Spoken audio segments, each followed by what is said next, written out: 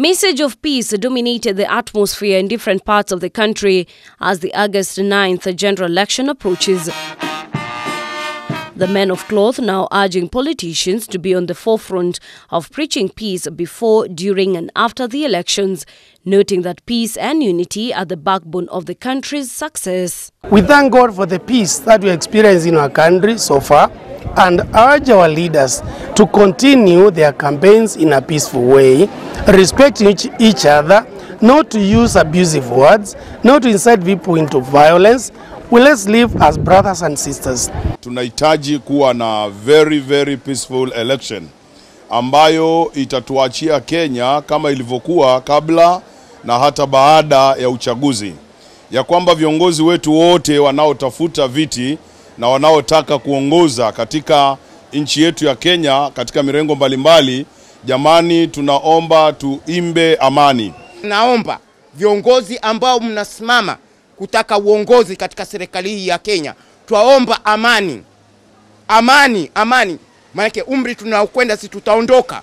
Sasa tukiwa tuna vita, watoto wetu nyuma itakuwaje? Led by Kisii Catholic Bishop Joseph Mongela, they urged Kenyans not to shy away from voting as it was their democratic right and it was essential in ensuring that they elect into office leaders of their choice whom they believe carry with them the right vision of transforming this nation.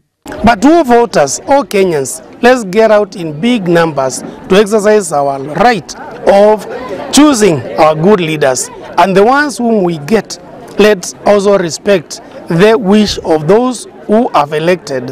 Whoever wins, let him or her be accepted by all to continue serving our country so that we can develop our good Kenya being a place where God has put us and we are all brothers and sisters. In Mombasa, the interfaith leaders led by Bishop Samuel Omunyala and Ustad Swale, they noted that cases of violence are usually witnessed during the electioneering period, but this time the politician can change the script to peace and shun away from hatred among others.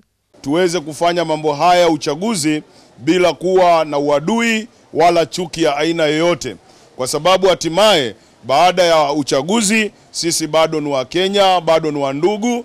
Unaweza kuona tulivyosimama hapa, tumesimama watu kutoka tofauti na sote tuko na amani, hatuna shida.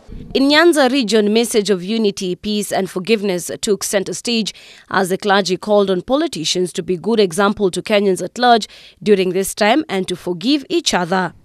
We pray for our nation. We pray for our community. They have spoken about peace and they also pray about unity.